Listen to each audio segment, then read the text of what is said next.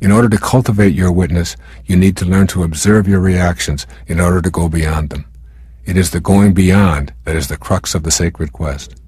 There are many ways that you can use the observation process. Here are a couple of them that are very important. The first is observing your body. This is one of the areas of being the witness that most of us have practiced somewhat. In general, we allow our body to function without interference. We are aware that there is the body and that there is a ghost in the machine, if you will. For as long as you can remember, you have been observing this phenomenon of a body. It is also true that you know that the entity that is doing the observing is removed in some dramatic way from that which it is witnessing.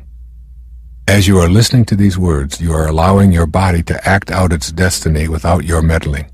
You are not busy beating your heart or filling your lungs or oxygenating your blood supply or circulating your vital fluids. You allow your body to operate itself, and you allow another part of you to know the way of being the divine, quiet, non-interfering observer. This way has served you well. By just observing your body and detaching yourself from its functioning, it works as perfectly as it was ordained to. If you were constantly monitoring and attempting to control your bodily functions, you would be unduly attached to its outcome, and you would inhibit its natural functions. The times in your life when you worry or interfere with the natural functions of your body are the times when you find it breaking down. Feed your body the wrong foods and it will respond with lethargy and disease. Fail to exercise it and it will become overweight and groggy. Ignore its needs for fresh air and healthy environment and it will fall into disrepair. Feed it narcotic substances or artificial drugs and it will react with violent symptoms. When your body is in any state of disrepair, from being overweight to having back pains or nervousness or influenza or cancer or anything that is not the way of perfect health that your body knows at the cellular and genetic levels, then you are being called back to the position of loving witness. The second way of observing is called observing your mind. Your mind is filled with thousands of thoughts every day. They come and they go like trains in a terminal. One enters, another takes its place, one exits, and along comes another. First, you want to watch your thoughts. Then you want to watch yourself watching your thoughts. Here is the door to the inner space where, free from all thoughts, you experience the bliss and the freedom that transport you directly to your higher self. The simple exercise of watching your mind manufacturing its thoughts will eventually cause unwanted, unnecessary, erroneous thoughts to dissolve. In the process of cultivating the witness, you learn to quiet your mind, to take inventory, and dispose of or reassign thoughts that generate self-defeating or ego-centered responses. In this simple process, you also come to know your spiritual self. Ego-generated thoughts play a huge role in creating the world that the ego wishes to create. Each of my thoughts seem to demand it be considered the most important.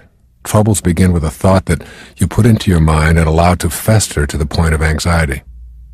The anxiety begins to manifest in your life in physically destructive ways, which we call things like arthritis, high blood pressure, and career cardiacs.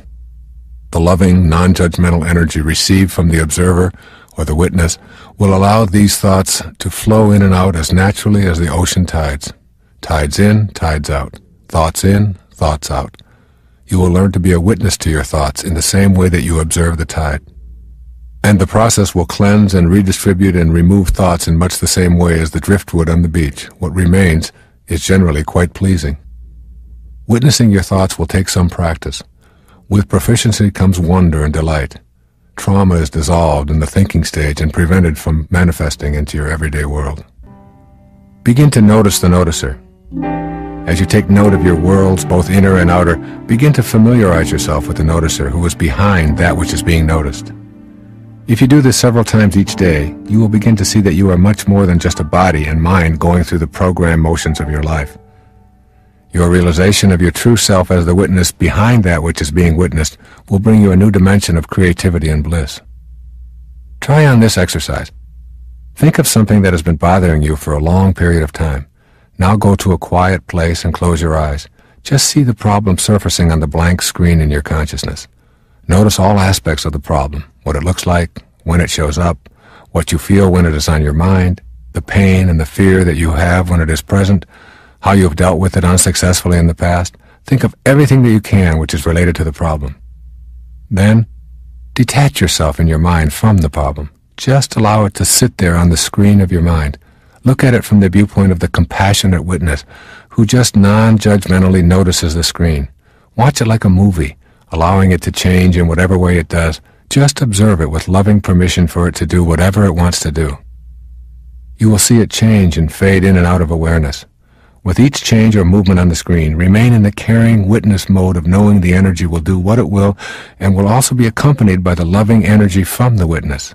Often, just this act of observation will result in a feeling of the problem having dissipated. If that happens, observe that also from the position of caring observer.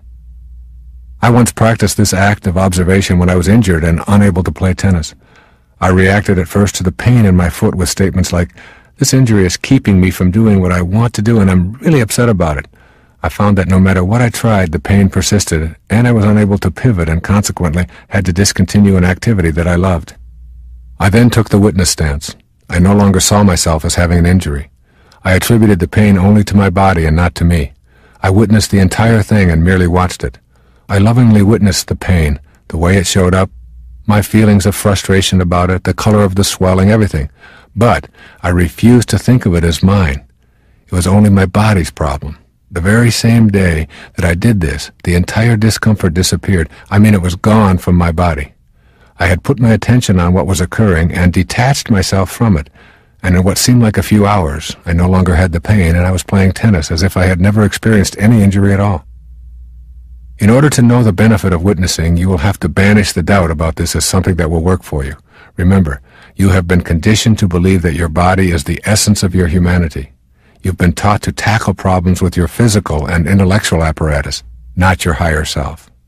Practice new self-talk sentences to replace your old identification with your physical body. I am that which owns this body. I am not the body itself. I can't be reached if you come to me with hatred or anger. I cannot worry when I refuse to be the worrier and simply observe that worrier and the worries. Self-talk sentences will keep you centered on your spiritual domain. You will find that many things that you worried about or experienced in a negative fashion are slowly beginning to diminish from your life.